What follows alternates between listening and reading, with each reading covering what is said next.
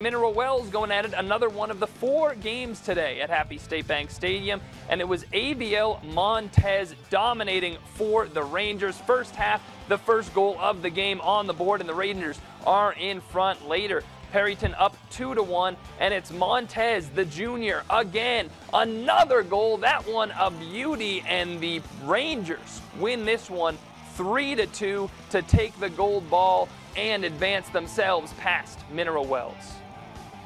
It's our second year of UIO play, and it's our first gold ball, so it means a lot. These guys have worked really hard, and you got to keep working because we're not done yet. Well, I came in super nervous.